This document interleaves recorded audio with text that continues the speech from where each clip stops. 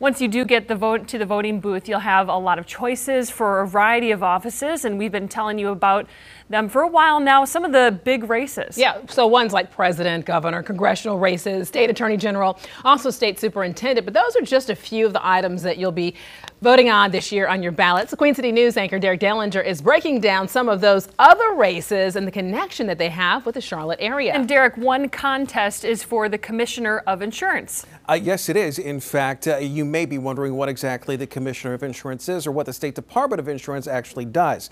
They regulate the insurance industry and investigate insurance fraud in the state. They also license insurance agents in bail bondsmen and retirement communities and even inspect fire departments. They also license those who inspect your home and even help lead fire safety and prevention efforts.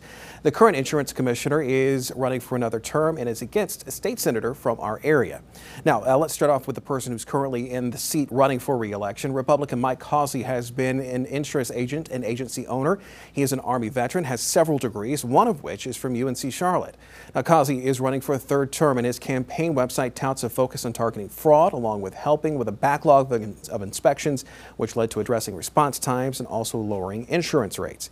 He also brings up working with health insurance providers and issues regarding denials of medical care. Natasha is running against Mike Causey on the Democratic side. She's right now a state senator for North and Northwest Mecklenburg County and has served on a number of committees in Raleigh, including the State Commerce and Insurance Committee. Her campaign website goes after Causey's ties to the insurance industry. Her platform includes ending excessive rate hikes and overcharging, as well as cracking down on insurance fraud and addressing natural disasters and the damage they cause before they hit, along with fair insurance coverage.